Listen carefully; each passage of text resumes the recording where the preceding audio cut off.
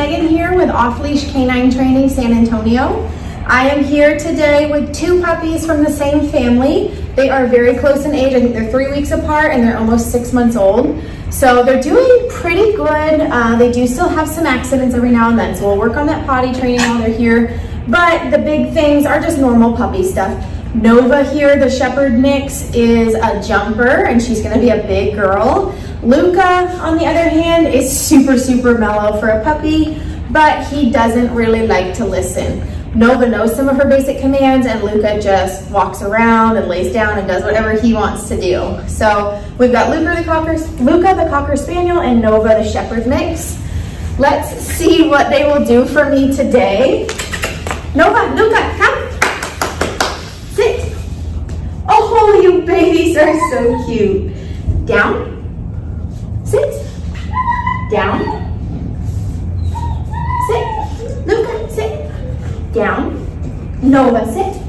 Luca, sit. Nova, sit. Nova is getting very impatient. Down. Not so much. Okay, place. Come here, babies. Place. Come on, place. Yeah, be brave, Luca. Come on, place. Up here. Place. Luca, place. Up here. Oh, he's so brave. Nova, will you try? Place. Okay. Heel. Babies, heel. Come on, let's go for a walk. Heel.